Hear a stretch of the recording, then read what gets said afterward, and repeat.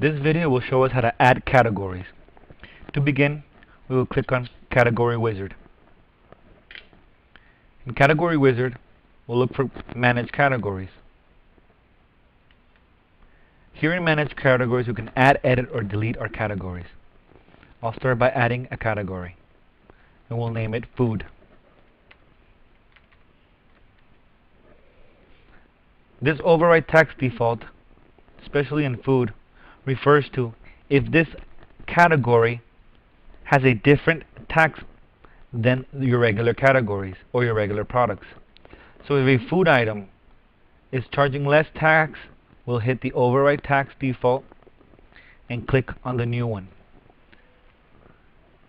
This will allow for only this category to be charged 3% tax instead of the regular 7% that I have selected on mine, and click OK, and we've added it. I'll add another one without the override tax button.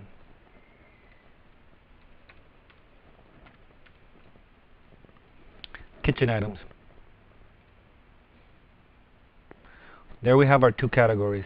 If we need to delete, we just select the category and click on delete. And yes, there are our two food categories. Our category, food, and our kitchen category.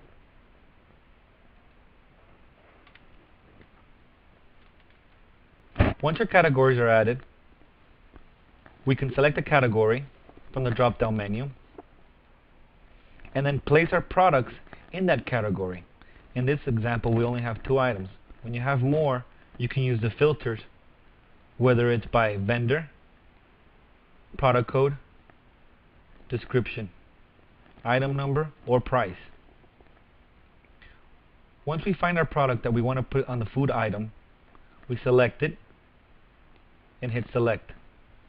This will drop down in the bottom and place this product under that food category. Once we're finished, we will just add to category.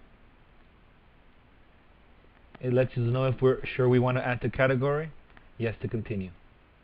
And that item would already be selected on the food category.